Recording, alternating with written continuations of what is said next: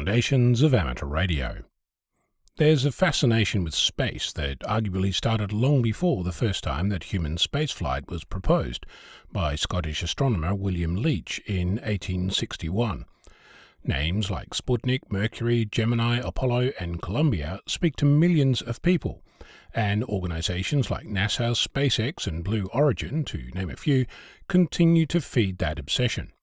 In amateur radio we have our own names, things like ARIS, or Amateur Radio on the International Space Station, or its predecessor, SAREX, the Shuttle Amateur Radio Experiment.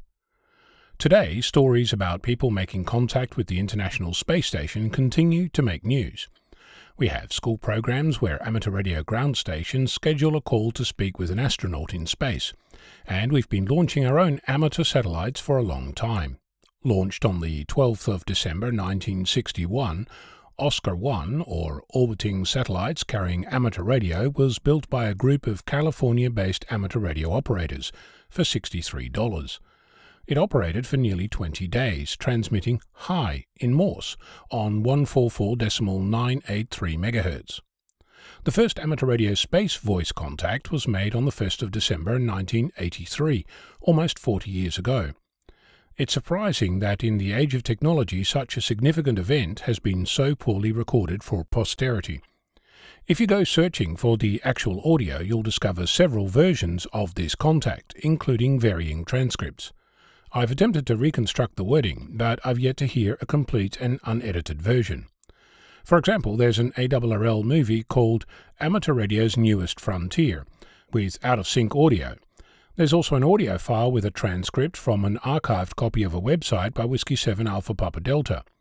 The most recent one is on a video called Ham Official Documentary 2022, produced by the students from the School of Visual and Media Arts program at the University of Montana, and broadcast on Montana PBS on November 24th, 2022. So what follows is not necessarily complete. But, calling from Space Shuttle Columbia, it went a little like this. US West Coast and calling CQ North America. This is W5LFL in Columbia. In another 30 seconds I'll be standing by. Our spacecraft is in a rotation at the moment and we're just now getting the antenna pointed down somewhat more toward the Earth. So I should be able to pick up your signals a little bit better in the next few minutes. So W5LFL in Columbia is calling CQ and standing by. Go ahead. This is W5LFL in Columbia. W5LFL in Columbia, orbiting the Earth at an altitude of 135 nautical miles, passing over the US West Coast and calling CQ. So W5LFL in Columbia is calling CQ and standing by. Go ahead. W5LFL on STS-9, WA1JXN, WA1, Japan X-Ray Norway, WA1JXN, Frenchtown Montana, WA1JXN, standing by. Hello W1JXN, WA1 Juliet X-Ray November, this is W5LFL. I picked up your signals fairly weakly. I think our attitude is not really the best as yet, but you're our first contact from orbit. WA1 Juliet X-Ray November. How do you read? Over. On board STS-9, Space Shuttle Columbia, was Dr. Owen Garriott, Whiskey 5 LFL, now Silent Key.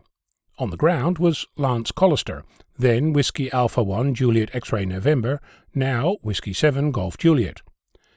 NASA published an educational brief for the classroom that described Owen's setup as a battery-powered 5-watt FM transceiver feeding a split ring on a printed circuit board antenna that will be placed in the upper crew compartment window on the aft flight deck. Others reported that the radio was a Motorola handheld. Logging was done with a tape recorder velcroed to the transceiver. Owen describes the antenna as a well-designed handheld antenna known as a cavity antenna, which could be velcroed to the window. It was about 24 inches in diameter and looked somewhat like a large aluminum cake pan. There's an edited version of a similarly titled ARRL video called Amateur Radio's Newest Frontier, ARRL documentary featuring Owen Garriott, Whiskey 5 LFL, on STS-9. Showing the antenna as a copper tube bent into a circle mounted inside an open aluminium box that was hinged on the window to face outwards.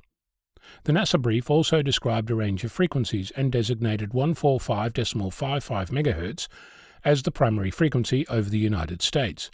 It included a whole section about synchronizing clocks using WWV in Fort Collins, Colorado, odd and even minute transmission schedules, and descriptions on how this should work. Operating during time off, when the antenna was facing Earth, and being on air for about 4 hours during the mission, around 300 contacts were made across the globe. Today we continue to experiment in space. The call sign November 1 Sierra Sierra is heard on air regularly from the International Space Station. Astronauts are often licensed radio amateurs. There's a permanent repeater on the ISS. We launch research spacecraft called nanosatellites, or more popularly, CubeSats, for amateur radio at every opportunity. So far there's over 160 satellites, and the adventure continues. Speaking of experiments, albeit earthbound, the other day my WSPR, or weak signal propagation reporter beacon using 10 milliwatts was heard 13,455 kilometres away, in Sweden. That's 1.3 million kilometres per watt. What have you been up to in amateur radio lately? I'm Onno, Victor Kilo 6, Foxtrot Lima, Alpha Bravo.